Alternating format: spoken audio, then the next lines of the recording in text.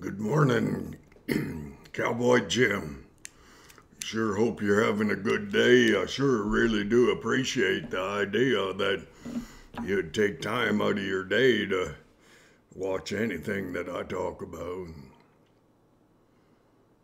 I've been really careful what I have talked about lately.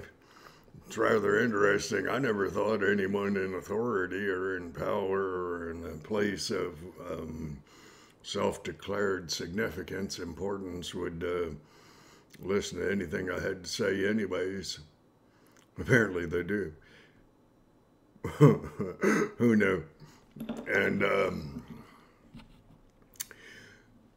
I, I have not taken the time to study the news today, so let's hope I'm not speaking out of turn. I just comment on what I heard yesterday and the day before. I don't know that I've ever been quite so offended with politicians as I have lately. To hear in Ottawa, apparently 3 people were charged with various offenses, one even a weapons thing. It turns out that the 2 people that I know about, don't know, but I know about, were from Ottawa themselves, and they just kind of strove for a little bit of significance and kind of infiltrated the Canadian truckers and purported that they were of some degree of significance. Well, our politicians do the same thing. It's kind of interesting that we as a blue-collared group of people are protesting at all. Canadians don't protest. We don't threaten people. We don't tell people there'll be serious consequences if you do the right thing.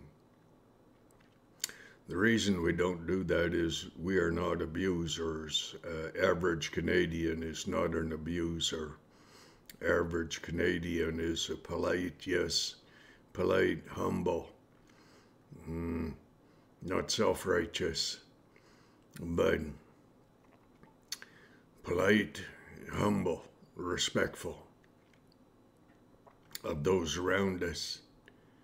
I am affronted by our politicians on both sides of the aisle, we'll call it, some of which purport that they know what is best for us Canadians. Tucker Carlson, oh, didn't he just sum it up really well? Might have been Hannity. Might have been Waters.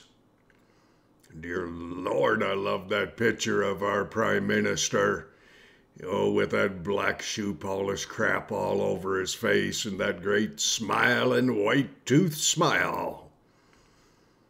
Yep. Pretending that he was a man of color. He's no man at all. Talks about going to work. Probably never worked a day in his blessed, useless life.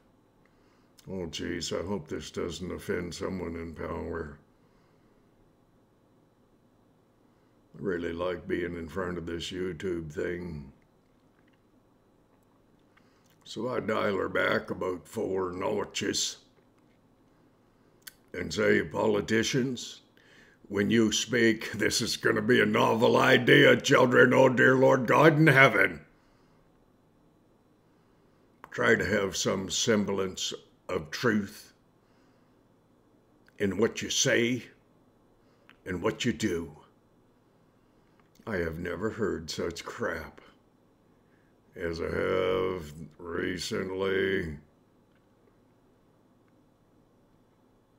where politicians political people. Doesn't matter which side of the aisle. There's corruption in the barrel of apples.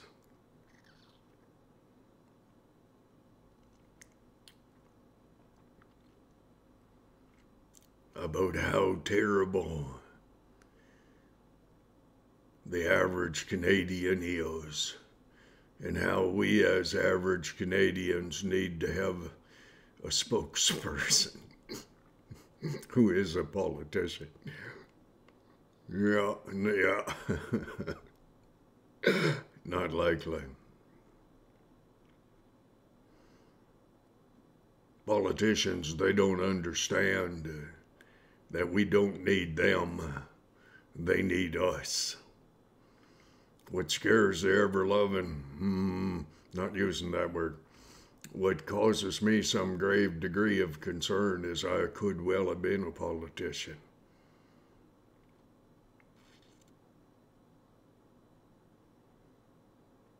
But it has not been my opinion, considered or otherwise, that I would dare to think that I know more or knew more as a politician than the people that elected me. So children, both in Ottawa, there's another city down there. Oh, I'm probably wrong. I just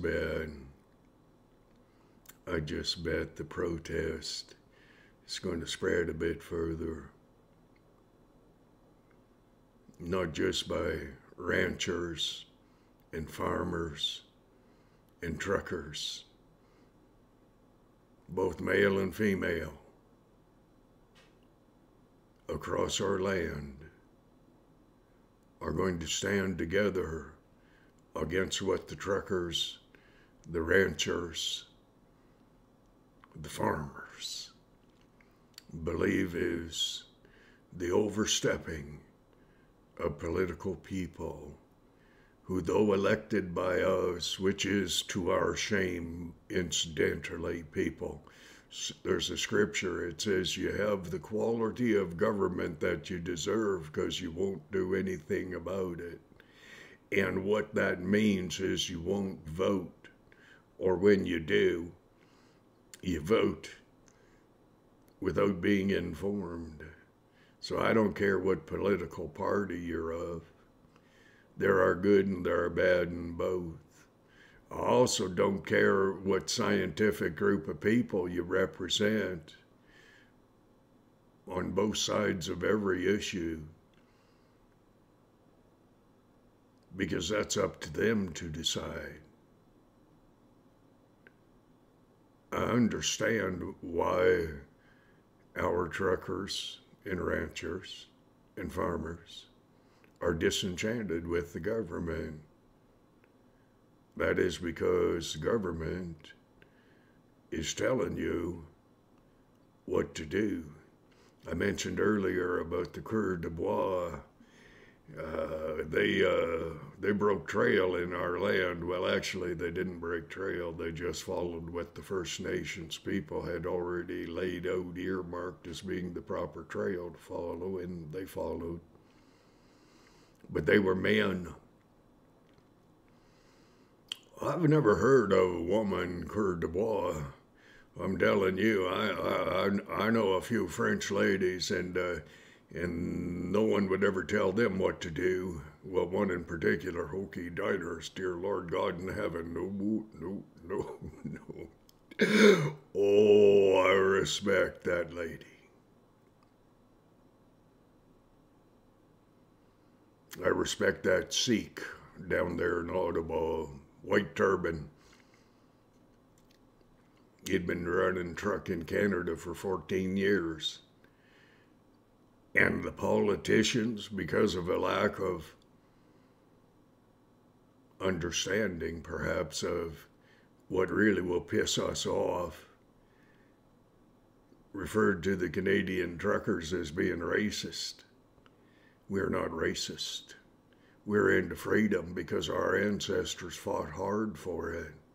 The Coeur de Bois, they made a path across Canada, Hudson Bay Company. All our ancestors that went ahead of us, they tried to leave the trail well marked for us to follow in freedom, in peace, in love, in joy. They tried to make it so that we could make a living. So they stood against tyranny. They stood against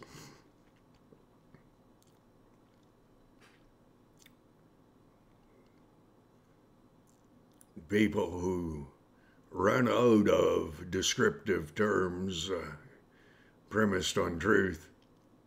If you're a politician, you'll understand exactly what I'm talking about. And they started using dirty, mean-spirited words like racism in Canada. Get a life. Oh, there are some. I mentioned also earlier in one of the other videos about infiltrators working their way into a peaceful protest. Can you imagine how many trucks were in Ottawa and they only charged 3 people? And they're investigating quite a few more. Listen, if there was enough evidence, you think they wouldn't have, because of the popularity of supporting one group or another, they wouldn't have placed those bloody charges? Well, who knows? We as Canadians, blue-collar Canadians, we learnt a few things over the years. My ancestors fought for Canada. I very blessed nearly joined up and went over to Vietnam when I was just turning 18. And I thought, I don't like snakes. Vietnam's not the place for an Irishman that didn't like snakes. But those poor guys that did go, and ladies, they honored the United States of America. They didn't honor the politicians.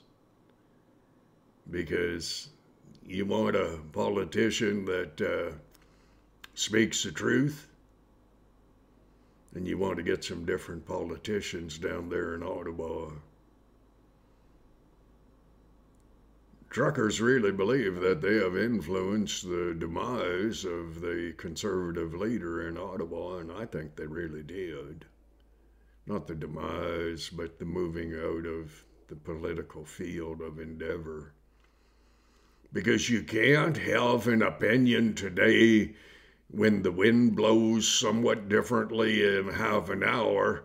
Your whole bloody precepts, your concepts, your ideas change, like as though they weren't there in the first place, and quite possibly they weren't. Children, quite possibly they weren't. And I would take my hat off, but Donald Trump and I, we both have pretty bad hair days. I generally have it every day. But I would take my hat off to the city folk who have just about had enough of the processed hay that comes out the tail end of a horse. That tells them when and how they should use the facilities that they pay for themselves. And politicians who believe that they are the answer to all our issues in life, screw off. You're not. The answer to the issues in our lives would be the creator of our lives. That creator is determined individually by each person in Canada as to what and who that creator is. we are of a diverse people. I think it was Tucker Carlson. He said, listen, you see a Canadian protest, you better pay attention, because we'll do it peacefully. But Canadians don't protest much because we're polite and we're respectful. Children of Canada, children of the United States of America, this is not a call to arms. This is a call to prayer. This is a call to righteousness, righteous behavior, your behavior. We need support one another. I'll tell you this, bad hair or no, I'd be taking my hat off to Fox News. I have listened intently this last week to some drivel. It's called talking points. They're called talking points. A semblance of truth, but not enough substance to blow anything to hell. Canadian truckers, United States of America. Oh, there's going to be a protest down there, children. Oh, dear Lord God in heaven. Because truckers, well, I just haul stuff in the mine up here when I have the privilege and the honor of having a job.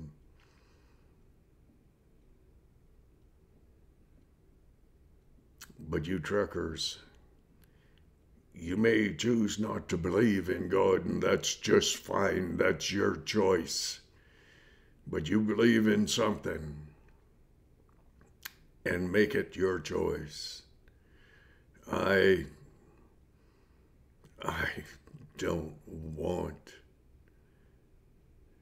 anyone to make any decision based on what I say. I want you to base all your decisions premised on the information that you have, that you observe, that you walk in, that you choose to believe in. My great uncle, he wasn't a great uncle, but he was a great uncle.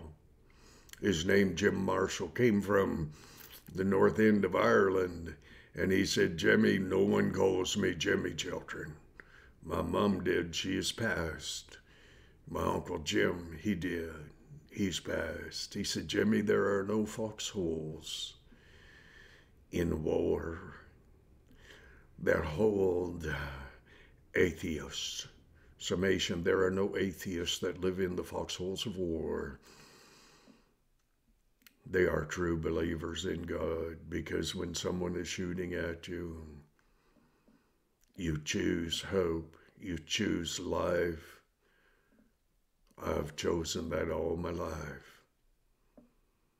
People will despise you, they'll hate you, because they don't understand what you're doing, what you're fighting for.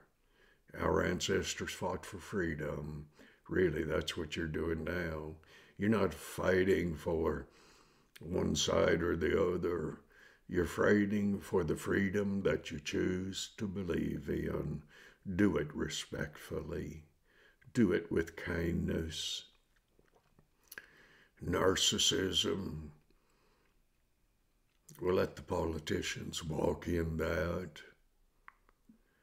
You believe in the real thing. You believe in a creator of all mankind. Not one group ahead of another, not racism, not hate, not vindictiveness. Believe in that which is right. Jesus Christ suffered, bled, and died on the cross that all may have life if they so choose. And if they don't choose, it's their choice. They're neither right nor wrong, because it's their choice as you and I walk in our choices. Do the right thing, children. God bless you. God bless you. God bless you.